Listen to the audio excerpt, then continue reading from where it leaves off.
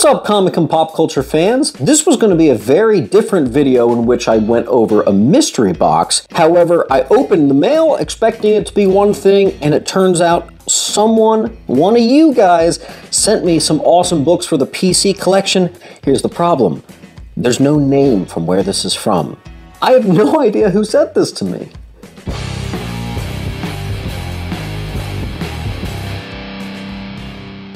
Guys, as part of an upcoming video, I had a sponsor that sent me a mystery box. I guess that video is just going to have to drop later in this week. I thought this package that I just unboxed was that, and I was going to do a little quick minute, maybe minute and a half sponsor thing for my video.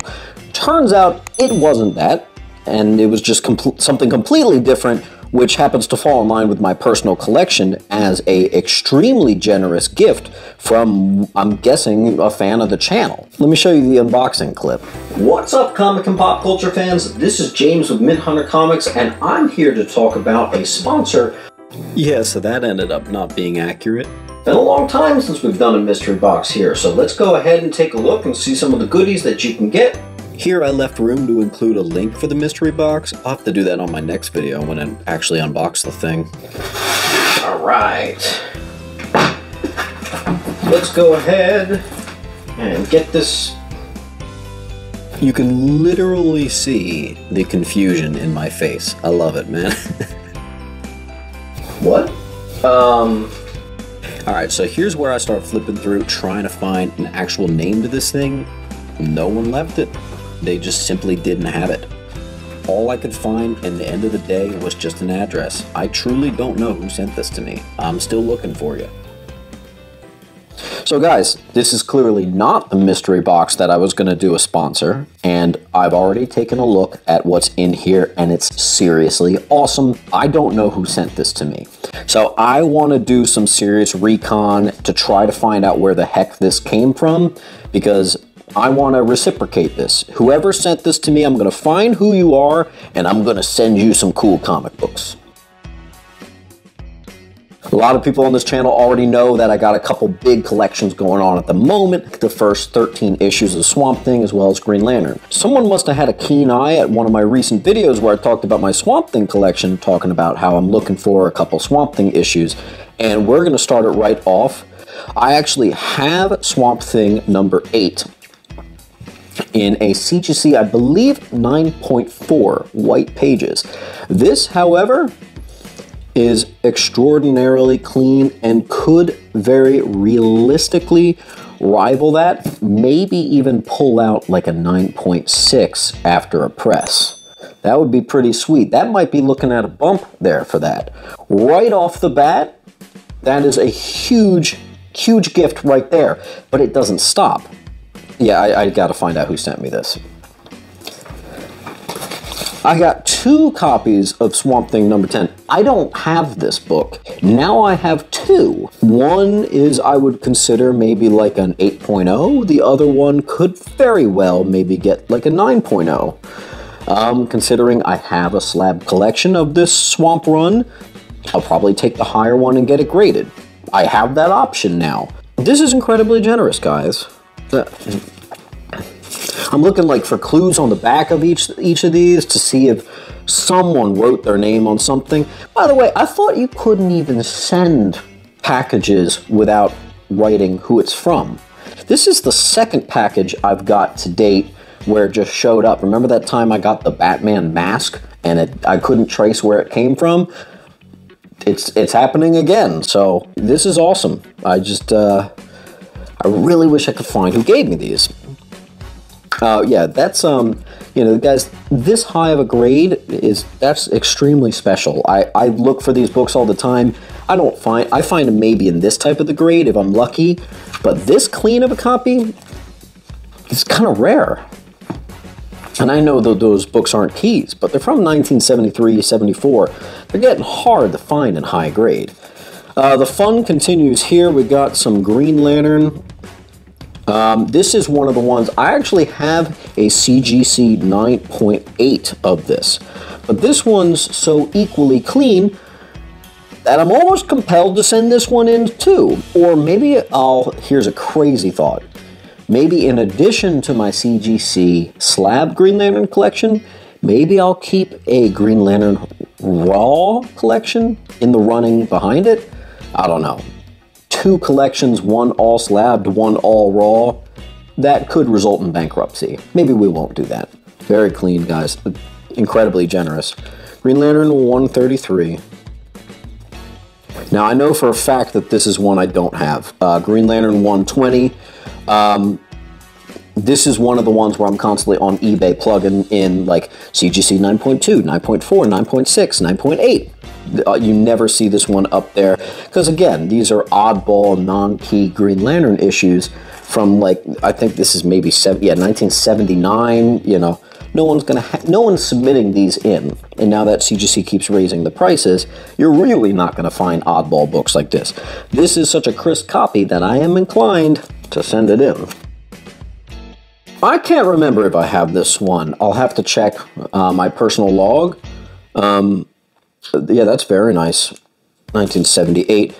And I'm not going to be one of those people like, wow, look, it's a newsstand. Yeah, well, it's 1978. There were only newsstands. So let's not forget the basics, Comics 101. Write down in the comments, what year did direct editions come out? Let me know. A little comic trivia. That is very nice, though. Very clean.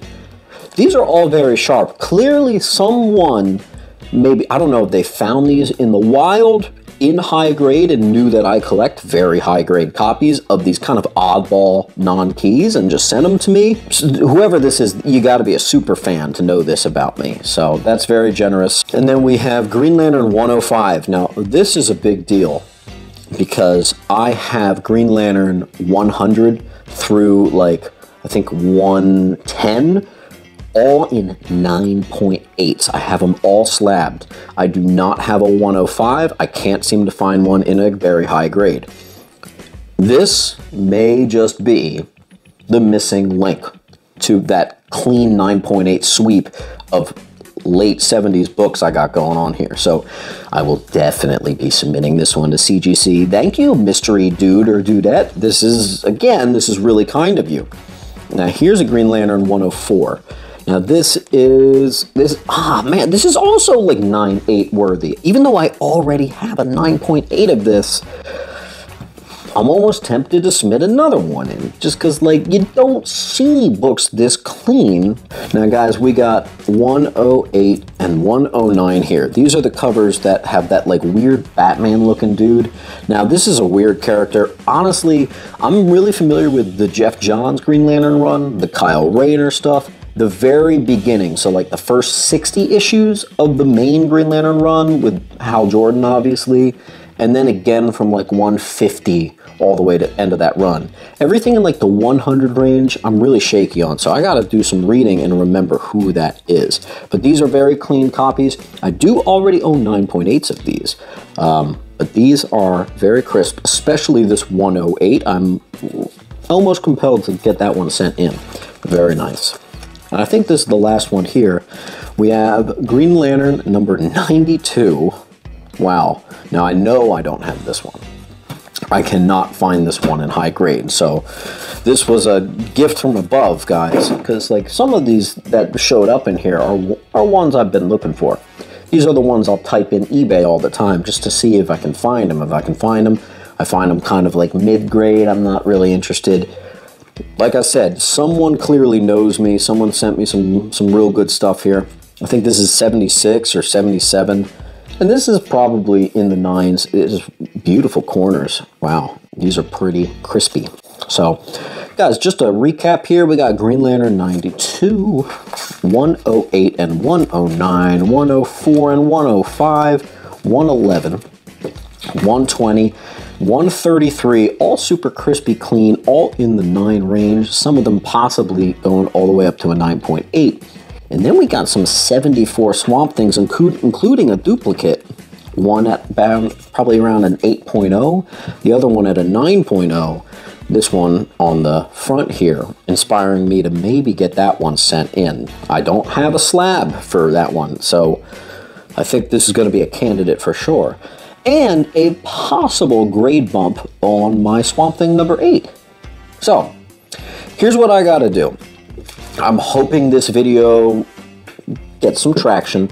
And obviously someone who's sending me something like this is watching my videos, probably watching every single one.